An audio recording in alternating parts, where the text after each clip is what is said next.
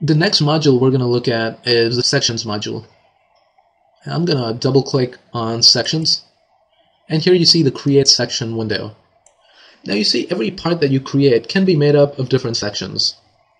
So parts of your part could be treated as a solid, others as a shell or a beam, and also different parts can have different materials.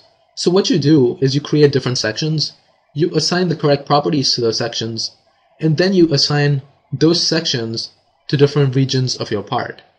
So basically, if I were to just partition out this arm over here and assign it a separate section from the rest of the body, I could have two different materials in this part. And I could be treating one of them as a solid, the other as a shell, and so on and so forth. In our case, we're just going to have one big section for the entire thing.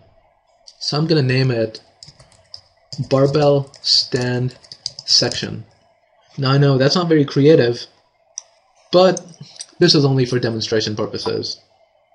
Once you learn to use Abaqus, you can do all sorts of creative things like renaming all these, and of course, performing more complex analyses.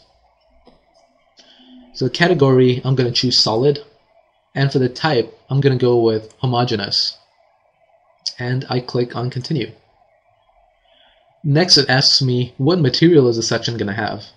Now since I've created one material, it's already populated this list over here with that one material. If we created 4 or 5, they'd all be over here.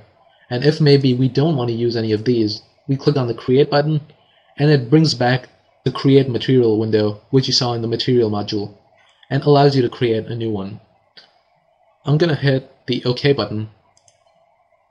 So now we've defined our section. You see it in the section object, the barbell section.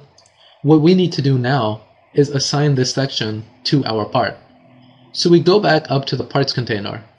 Now this is one of those times when you're actually moving back up to a place you've already crossed in the model tree. Usually you just go top down, filling out each thing depending on what you need. But this time we got to go back up, expand out the barbell stand, and you see section assignments listed over here. We're going to double click on that. Abaqus says select the regions to be assigned to section. We essentially want to select this entire part, so I'm going to zoom out using the scroll wheel of my mouse just so we can see the whole thing. And as I hover my mouse over it, you see the part object light up. It's in fact lighting up the entire part because we haven't partitioned this part, and we'll get to partitioning later. Abaqus is only able to select separate partitions or an entire part file. So in this case, it's going to try to select the entire part, and we're okay with that. I'm going to click on it, and then we're going to say done. And it gives us the edit section assignment window. So the section we want is barbell section, which is the one we just defined. And it's telling us this is solid, homogeneous, it's steel, which is all the information we provided it. And we're going to click on OK. And now you see we do have a section assignment. It's the barbell stand section. And Abaqus has also gone ahead and changed the color here in the viewport just to let you know, hey, this part's been assigned a section. You're good to go. Once again, I'm going to collapse these items just so that it's easier to see the rest of the tree.